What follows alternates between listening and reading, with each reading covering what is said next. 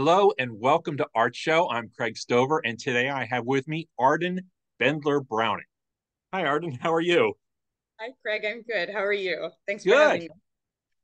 Pleasure to have you on board. Are you ready for this? Yes.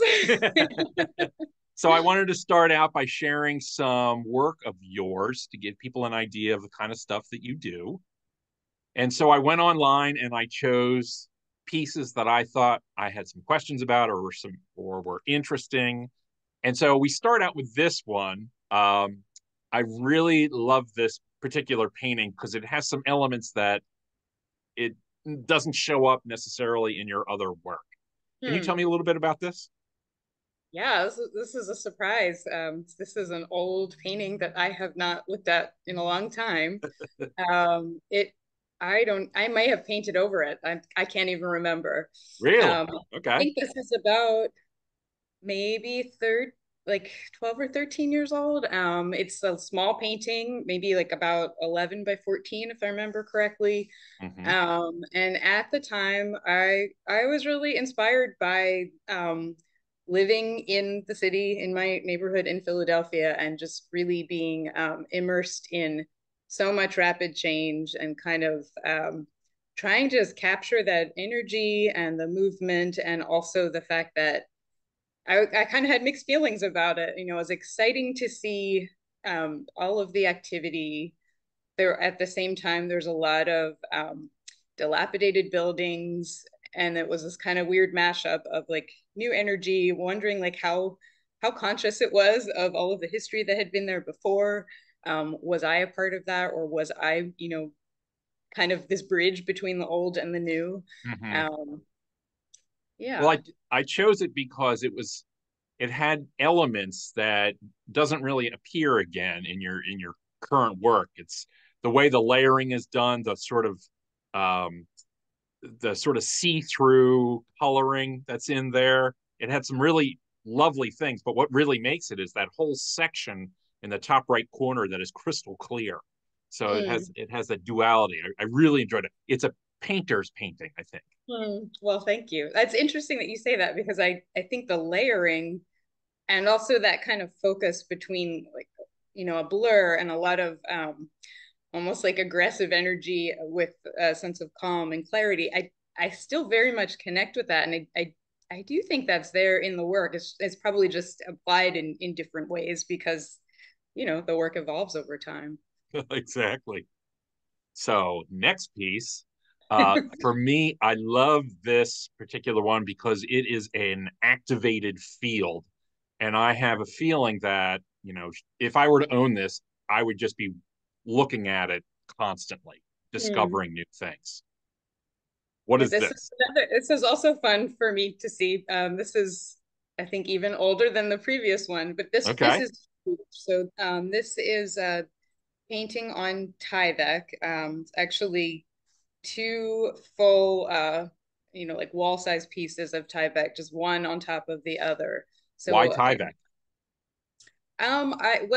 one, I just really wanted to work as big as possible, and kept trying to find different ways around, having like enormous stretchers, just the physics of like how do you deal with a big surface like that. That also can take a lot of beating because I tend to be really rough with the I had a materials. feeling. Yeah. But also, it felt appropriate because I was responding to the urban environment, and Tyvek was, especially at the time, was very much a part of that.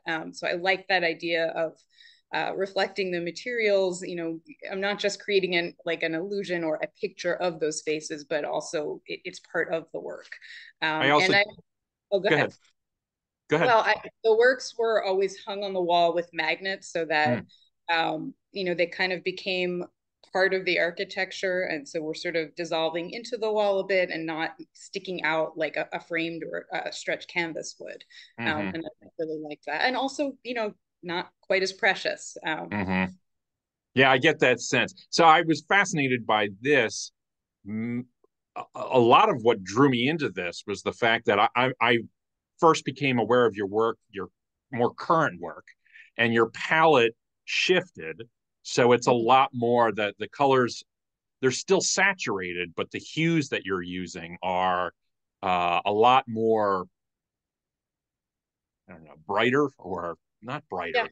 There's something else in there that I wanted to do. So here's an idea of that palette that I was talking about that sort of Yeah. pops out at you. It's really dynamic. And of course, I love this picture because it alludes to the fact that you now do work in VR as well. So that's really quite exciting. Did did your VR work and the color palette shift happen at the same time? Is that a that's just a I guess? definitely think the VR influenced the palette and just that intensity of light and the kind of more artificial color. But looking at digital images, especially my own snapshots, has really always been a part of my practice. So I think that's always been, part of the reason why I'm so drawn to those saturated colors. With the VR work, it kind of helped allow me to work a bit more abstractly, and I think broaden the use of color, where when I was so specifically like working from the urban environment, I was really looking at the color that I was most drawn to in that space. And Mm-hmm. it did, it worked for a while, but eventually I started to feel like I'm having a hard time moving beyond the greens and blues and blacks, and what can I do to shake things up a bit. If I look back over my work from any period of time, you can definitely see there's like kind of a particular palette that Yeah. occurs, probably every year or two. And it just, I don't plan it, intentionally, but it does just seem to happen as the work shifts. There's some, similarity between a body of work that happens within a set period of time. And eventually it kind of migrates to something a little bit different. I can definitely see where your subconscious is peeking out and taking control sometimes, where it's and it made me wonder about like the early works seemed that it had a lot more elements of landscape. Mm-hmm. Whereas, it made me wonder about using the VR because, and you became more abstracted. With VR, there is no automatic landscape. So I was just kind of curious, is that something that you're aware of, or is that something that you're consciously doing? Well, again, just trying to kind of shake it up a bit. The work is still very much landscape based, but I wanted it to be a bit more open. It's more like an I invented landscape now. Yeah, but I, all no matter what I'm doing, each phase of the work really always begins with an observation of a particular space, and then I Mm-hmm. kind of let it evolve and dissipate to become something more, amorphous. I, the cityscape was such a huge part of my work for so long, and then I went through a very, very difficult process of building a house in the Mm-hmm. city, and it was Okay. emotionally draining. Um, I and so, totally get it. I did the same thing and it changed okay, so me. you know, Yeah, yeah, I kind of felt like I couldn't look at it in the same way after yeah, that, yeah. and so I wanted, to kind of look at other spaces, but I think there's still that urban quality to the work that's in there. It's just not as it's not so much the main thing anymore. Well, that's why I was kind of drawn to your work. I particularly love artists when I can see the evolution in their work over time. To me, it's a lot more interesting, which is why I often will show older work to really show the breadth of the kind of stuff that. And speaking of breadth, a lot of people know you from these outside murals. These are really fantastic. So were there skill sets that you had to learn in order to make your work this large, or did it Oh all come yeah, natural? I had never made a mural before. This was my first one, and it's huge. I mean, No. each of the circles is I think about 22 feet diameter, and yeah, it was all painted on mural cloth in my studio, Mm-hmm. and then was attached to the wall later. I don't have any studio assistants, so I hand painted all of it myself with a little bit of help from my three daughters at times. Um, yeah, I So mean, it was. it was a challenge for Yeah, sure. It was really hard work, but I've always worked really big, so I yeah, knew I would like, getting to see it on this massive scale. yeah. I think that the part that felt really new to me was, on the one hand, with any public art, you have to present, pretty clear plan of what you're going to be doing in order for it to be approved. And my process has always been pretty intuitive, and so that's always a tricky one. And then also, when painting on the mural cloth, you start with like a ghost print Hmm. of your sketch. And so these were all originally like, 9 by 12 gouache sketches Hmm. that were blown up to this massive scale. While I was painting on them, I could never see, the entire composition of any one of them completed. So I'd just Hmm. be working on one small fraction at a time. And then also, I'm kind of filling in the color Hmm. uh, on top of these like photographs of my own drawing. So it almost Hmm. felt like I'm simulating my own marks, which was, kind of weird, but also really interesting. Yeah. And then to figure out, okay, well, how can I then bring that energy and the layers, back into it when the paint needs to be pretty opaque. Hmm. Hmm. Yeah, Well, but yeah, it's very, very exciting. well, speaking of hand painted pop, so I threw this one in as a surprise because it's a really lovely painting, drawing, kind of It's combination a of both. collage. Yeah. Oh, and I mean, collage. Okay. there is, on the bottom, there's a collage of a watercolor with some Caran d'Ache crayons on Yupo, I and love then Karen Dosh. top Yeah. acrylic spray paint on cardboard. Yeah, really works. And I want to get to the VR, but I just had to show that particular piece because I loved it so much. So I want to Thank share one more thing of your work. And hold on. So this is VR. So there's you have a couple of these online, and I chose this one just because I really enjoyed the clarity of this. So you. so tell me a little bit about your introduction into VR. How did that come about? Yeah. Well, I'll say first, this one I think reads well because it was made to be a video rather than a VR experience that could only be Mm-hmm. experienced while wearing a headset, which is it's just hard to convey that immersive experience. I got into VR because I'm married to a creative programmer, and so Aha. he and I met in art school. So even though he's a programmer, he has followed my artistic process all along and kept saying like I think you should try VR painting. It just seems like it makes sense with what you're Yeah. doing. And I really fought it. I was not interested. So how I long ago was this that you started? I guess it's been about 6 years now. Okay. Yeah, probably like and later 2018, I think, when I kind of first got into it. Okay. Um, I initially didn't like the fact that when you wear the headset, you're just in this void, and the fact that it kind of blocks out all of the real world Mm-hmm. experience.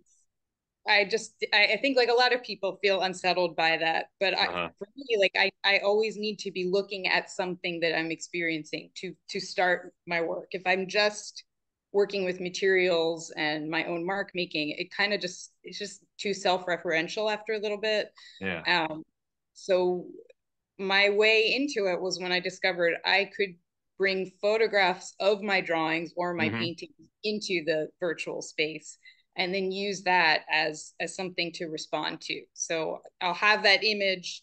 I can then make it as huge as I want. So where you were talking about it moving away from landscape, the VR work always starts with usually a drawing that I've made often during family road trips. And Mm. so they're quick, abstract, gestural drawings that I often make while in the minivan, just reacting to the landscape as it's changing. But for me, it's kind of like note taking of a moment in time and a particular space. And then I make it really big so that then that drawing becomes the landscape itself. And I paint into it. I'm going like this because it's sort of like Right. painting Yeah. in 2D. Um, and then that allows me to kind of build it out to become a world. And then when somebody else can enter into it, it's kind of like giving them this other journey where they can, be in this imagined landscape. I would love to actually, see it virtually. That's sort Yeah. of my next step. And I ask about the timing because I get a lot of people telling me to do the same thing, and I'm still at that early stage. I'm like, no, no, no, no.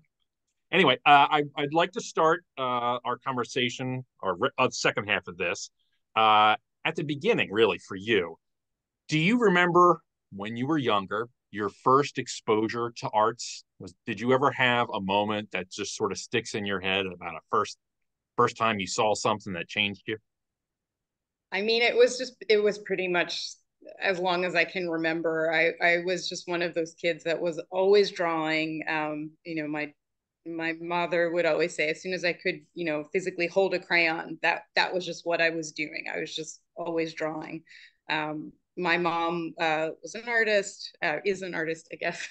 She was a middle school art teacher. Mm-hmm. There were lots of different kinds of artists in the family, so it was just always So you were always supported. my word. Yeah. Yeah, that's nice. And so there was no time, I assume, that you suddenly said like, okay, I'm going to be an artist for the rest of my life. It was just always kind of assumed that way.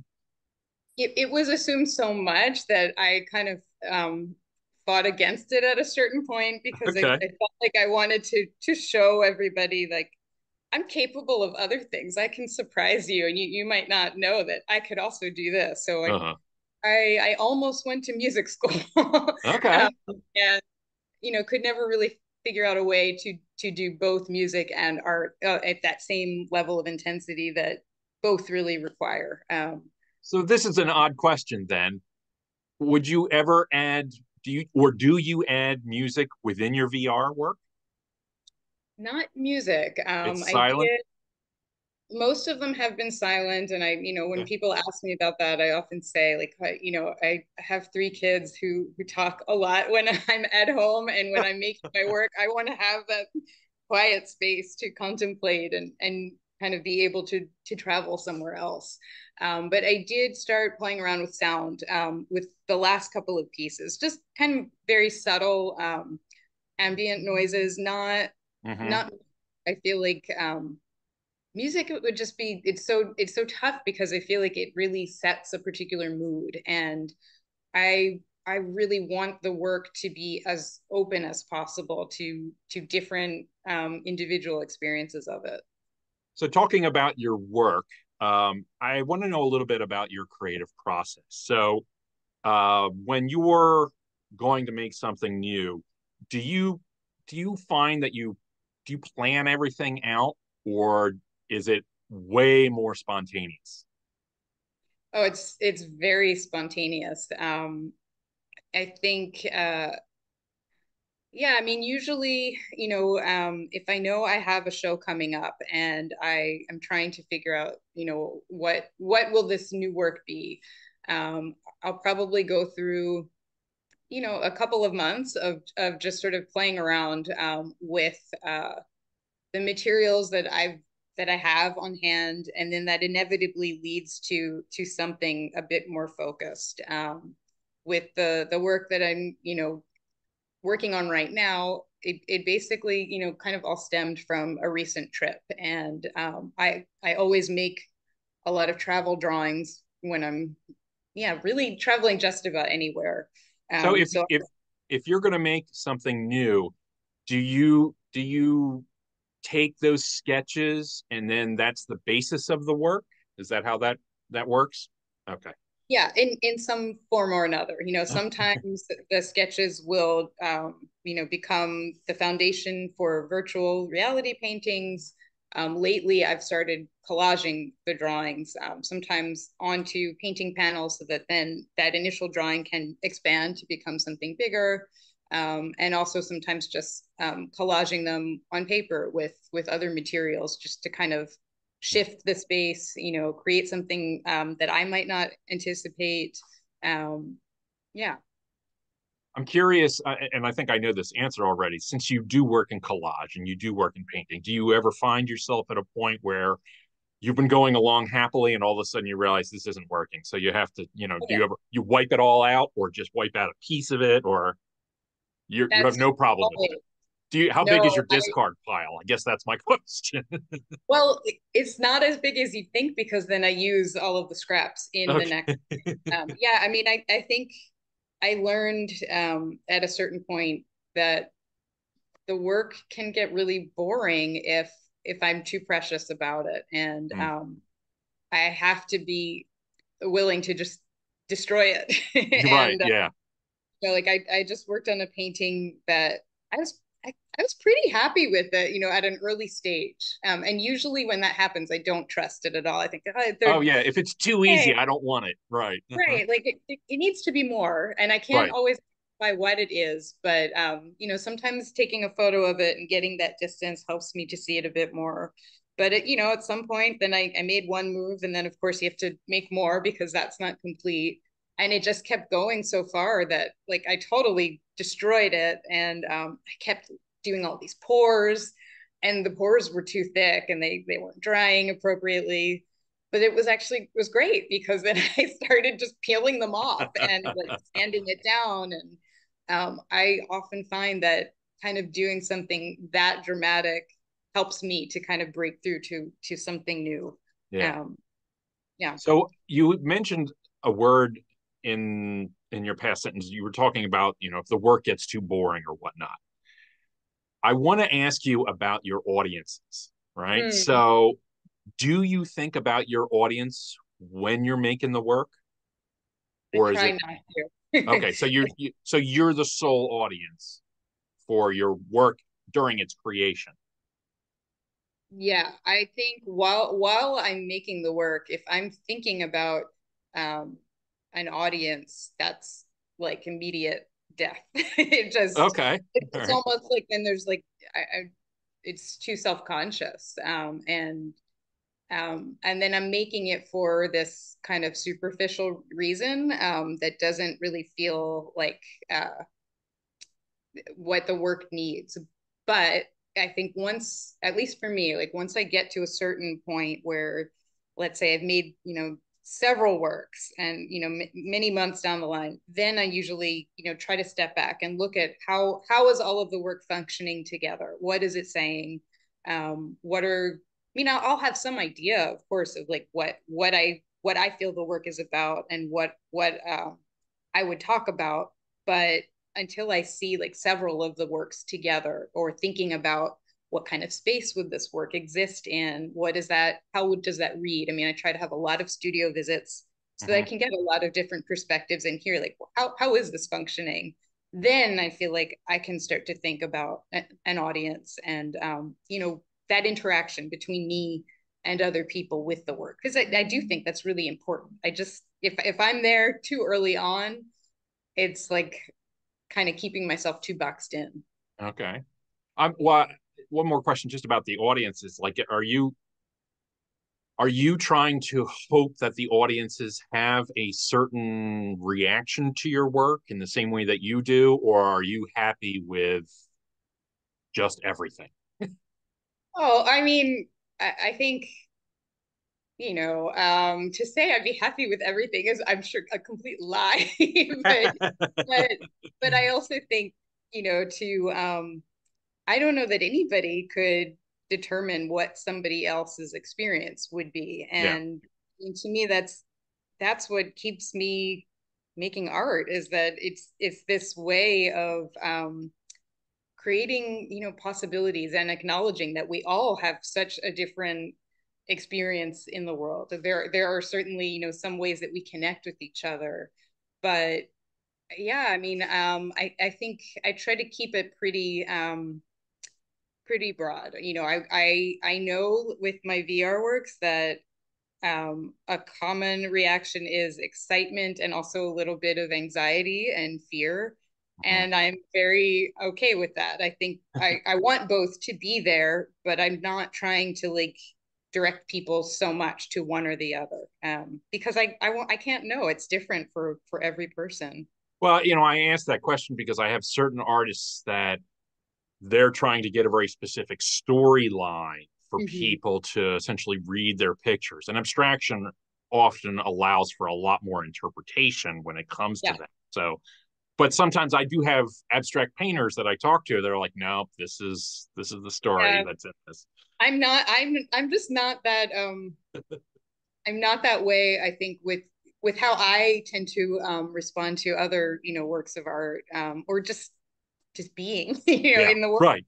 I often, will remember specific things, or, I've always noticed, like, if I'm my take on a reading or a film, or an exhibition is often, I'm not, even if it's very narrative based work, I'm often more drawn to like the abstract qualities, like how, or the feeling that I get Hmm. from it. And I could be incredibly moved by those things. And it might not really be what the artist was intending, and I'm still really interested to hear about that artist's, what was it that for them that was important about making this work. I enjoy that, but I want the work to be strong in spite of that. I could have guessed that. Yeah. So we have time for just one more question. Question that I ask almost every artist: what does making art do for you? Hmm. Um, yeah, that's hard. I'm sure everyone says that's hard. Some Um, answer right away, some take their time. yeah. I mean, I think it allows me to play, uh in a way that I might not otherwise. It allows for the unknown, which feels really important, even though it's really hard. Uh-huh. Uh-huh. um, and also I think to, I mean, as far as not just art in general, but being an artist, allows me to live a life that's a little, outside of the mainstream, which again I think, I've always struggled with it, but also it just is. It's Mhm. just, um That's perfect. It just yeah. is. I love it. Well, Arden, I really want to thank you for coming by and talking with me today about your work. I'm excited to see your next exhibits, but hopefully maybe you get in a little VR time with you. Yeah, And I yeah. also want to thank everybody else who's tuned in today to watch ArtShow. We really appreciate your support. And you can show that support, especially by doing a like or a share, subscribing to us. And if you have any questions, feel free to put them in the comments section. If we can't answer them, we can always pass them along to Arden. So, again, thank you very much for watching today. And Arden, thank you so much for taking the time to talk to me today. I really appreciate it. Thank you, Craig. It was a lot of fun. All right. Take care. You too.